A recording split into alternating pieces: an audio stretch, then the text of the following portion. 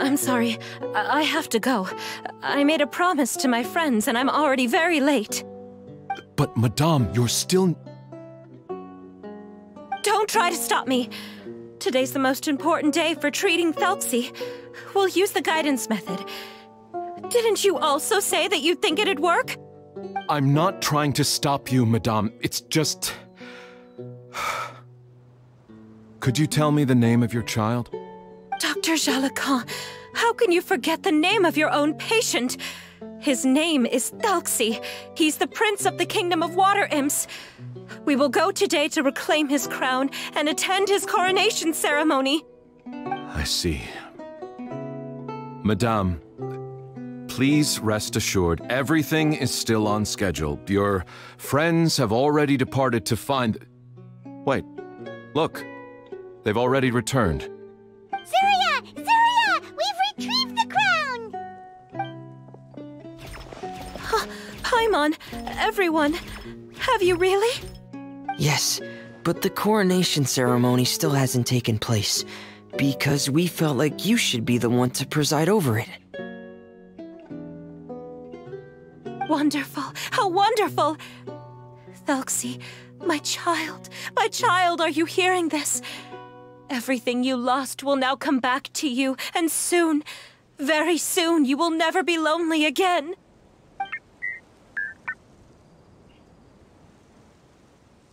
And the last page of the picture book. It's still waiting for you to illustrate in color. Right, the picture book. But I don't know what I should put on the last page. Don't worry, Thelxie and his friends all know what should go on it. Get ready, Zuria. We'll describe everything for you. Okay.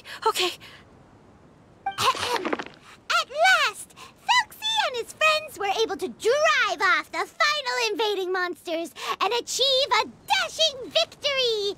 Their success was complete, and the recovered crown resplendent. The water imps, finally returning to their homes, showered the prince with love and applause as he greeted them. They once again offered their precious shells to the prince and reconstructed the rainbow bridge of old. As he watched the scene unfold, the prince could not help but be touched by its beauty. Moved by everyone's happiness, the prince stepped onto the rainbow bridge and took a good look at all the friends who had gone on the journey with him. There stood the traveler, Goddess Paimon, Fremine, and... Where's the last person? The prince looked frantically around, but could not find the person he wanted to see most. At that moment, the person suddenly appeared on the other side of the bridge.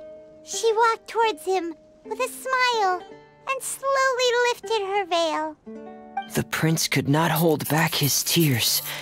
He recognized then that the mysterious person that had been by his side the whole time was none other than his mother.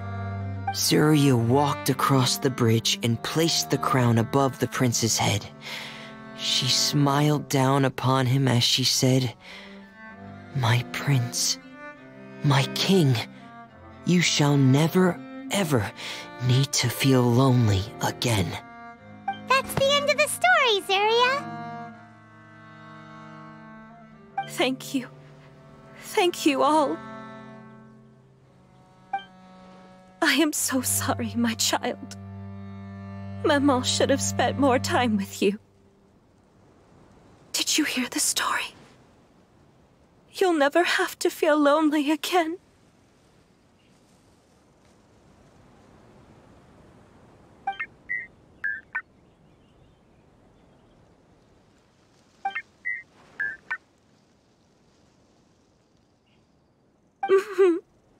Maman loves you too.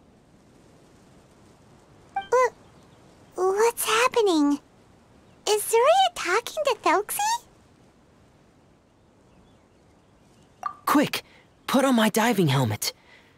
There's a transcription module in it that's compatible with Thelxie's output signals. You should be able to use it to understand what Thelxie's saying.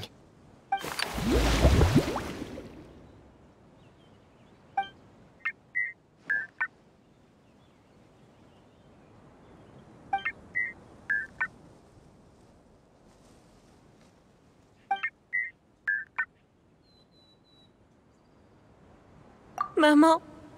Maman loves you too. But I love you more, Maman. What?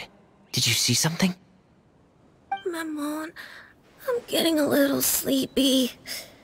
If it's time for bed, can you hum a lullaby to me again? Of course, my dearest child.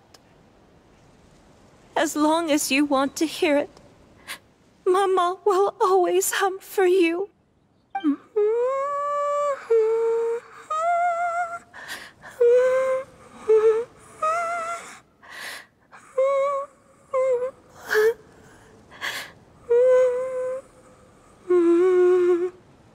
Thank you, Maman. Your lullaby has always been my favorite. Now that I've heard it, I can return to my dream and to the kingdom of water imps in peace. My poor darling. Please don't forget. I will always love you. My love is greater than the entire distance between here and the kingdom of water imps. I won't forget, Maman. And so is my love for you. Greater than the entire distance between here and the kingdom of water imps. Good night, Maman.